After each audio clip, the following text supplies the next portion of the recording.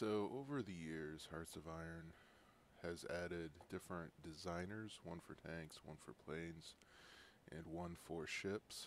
And I believe that they're going to have one for infantry in the next expansion. I saw that on a video that I was watching, but I'm not sure if it's actually confirmed or not. But anyways, the designers are really not very friendly as a beginner, and I had a lot of trouble with them starting out. So we'll kind of go over them a little bit. I'm gonna pull up the production menu and go to my heavy tank destroyer.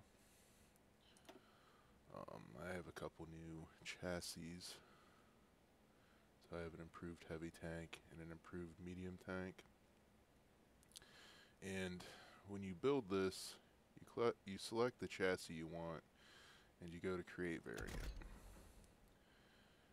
And what I'd like to point out is that the production cost down here in the right hand corner is mostly what we're trying to balance against the useful features it has. So with this heavy tank, I was going to use it as armor for infantry, and I can get 135 armor for a production cost of 15. So let's look and see what the medium chassis does. So it's 135 for 15, and here I can do 110 for only 7. So with that in mind, I'm gonna use a medium tank chassis as my base. So let's dig deeper into this designer.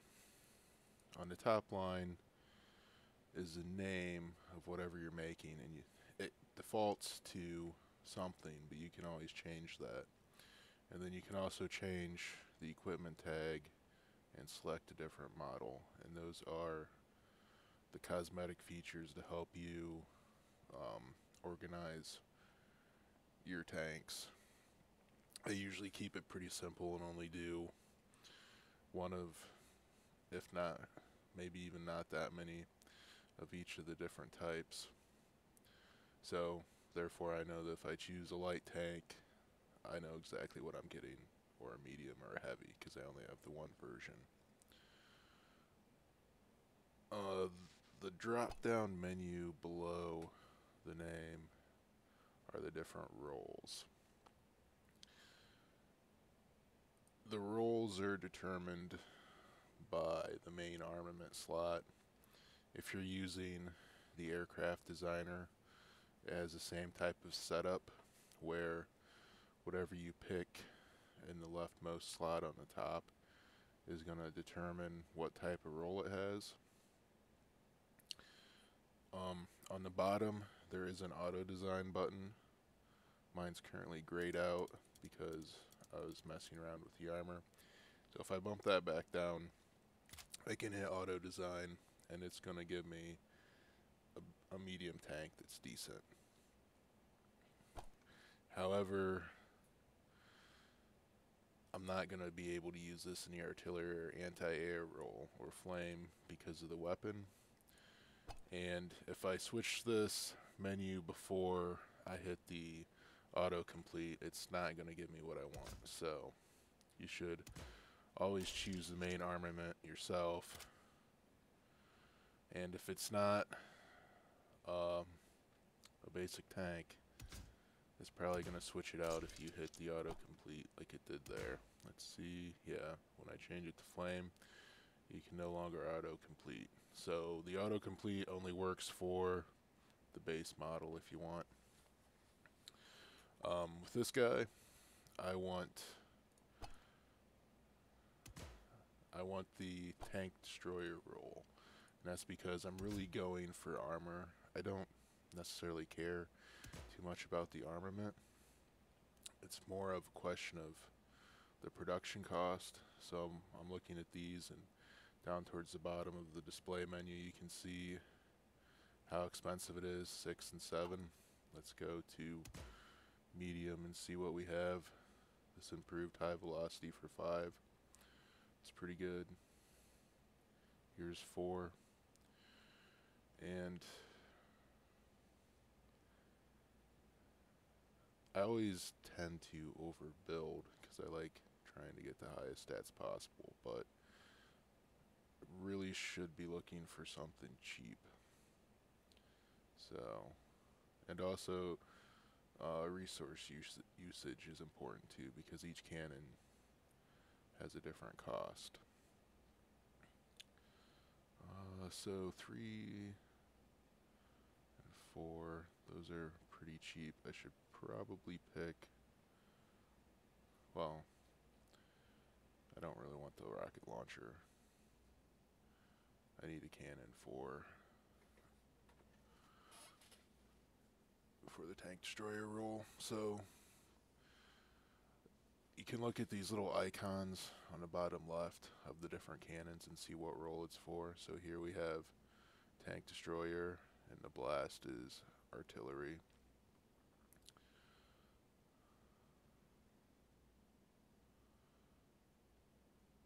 Let's see, this one's 4, and that one's 3.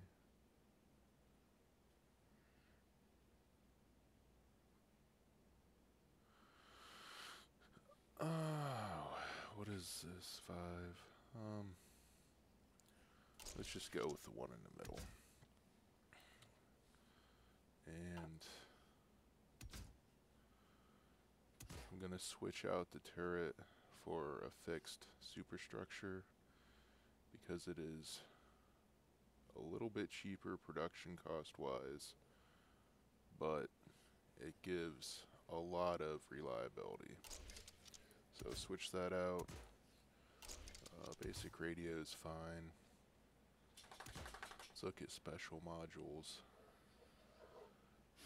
The wet ammunition storage is always good for increased reliability.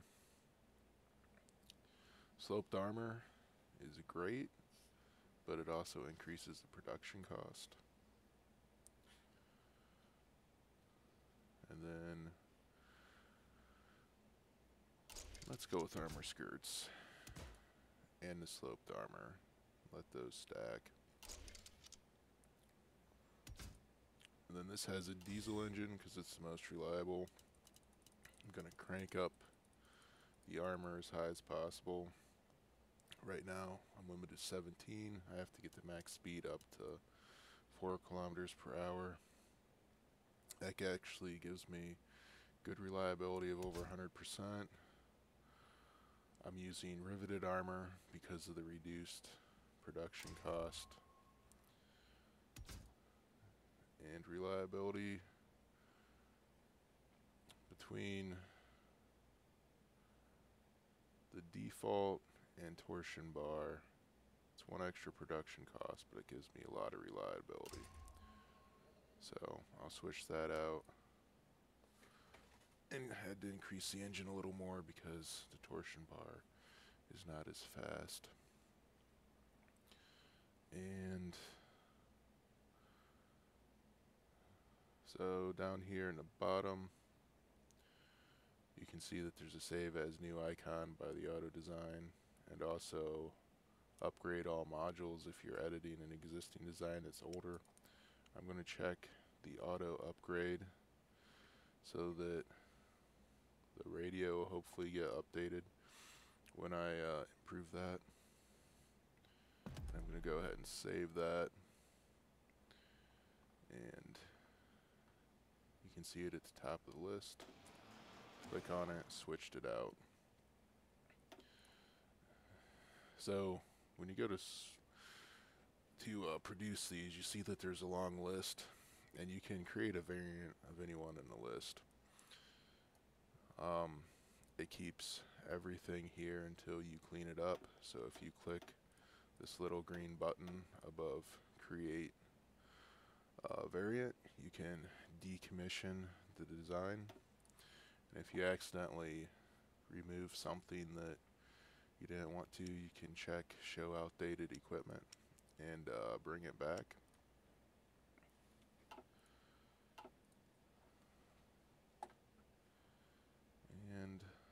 take a look at the aircraft designer real quick. Just look at one I've built. So here on the left again is the main weapon, and that chooses the role. For aircraft, it doesn't have a drop down, it's automatically assigned when you choose the type of weapon. So CAS would be close air support, and then you have fighter weapons and naval bomber weapons. For this is a small aircraft frame, so it's not used for tactical or strategic bombing.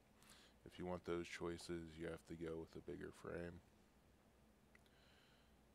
And that is one thing that I really hate about this system, is that it